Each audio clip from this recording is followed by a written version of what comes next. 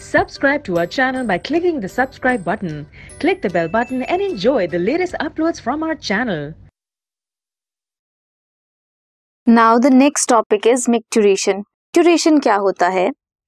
The process of release of urine. Urine का जो releasing का प्रोसेस है उसे मिक्टूरेशन बोलते हैं.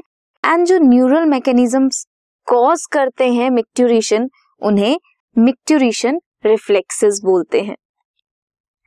यूरिन फॉर्मेशन कैसे होती है? सबसे पहले हम मिक्टूरेशन का प्रोसेस स्टडी करते हैं. यूरिन फॉर्मेशन होगी, नेफ्रॉन्स कैरी करेंगे टू द यूरिनरी ब्लैडर.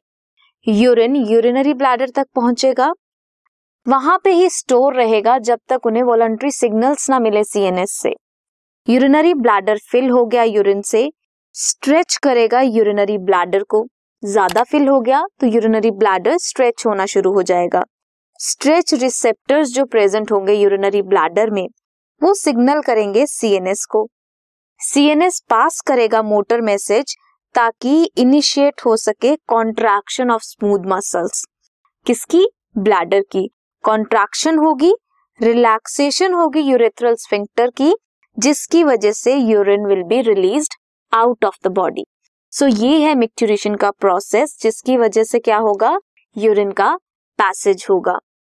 एक अडल्ट ह्यूमन की अगर हम बात करें तो एन अडल्ट ह्यूमन एक्सक्रीट करता है 1 to 1.5 litre of urine in a single day.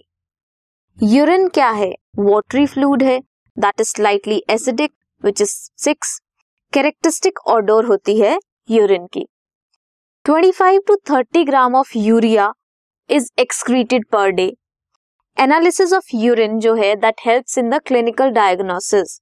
बहुत सारे ट्रीटमेंट्स में आपको डायग्नोसिस के लिए यूरिन टेस्ट के लिए कहा जाता है. सो क्लिनिकल डायग्नोसिस है मेटाबॉलिक डिसऑर्डर अगर हो जाए, एज वेल एज माल फंक्शनिंग हो किडनी की. For example if diabetes mellitus है, देन ग्लाइकोसूरिया टेस्ट हो सकता है यूरिन का, जिसमें यूरिन में ग्लूकोज की कॉन्सेंट्रेशन मिलेगी. कीटोनुरिया हो सकता है अगर कीटोन बॉडीज मिले यूरिन में.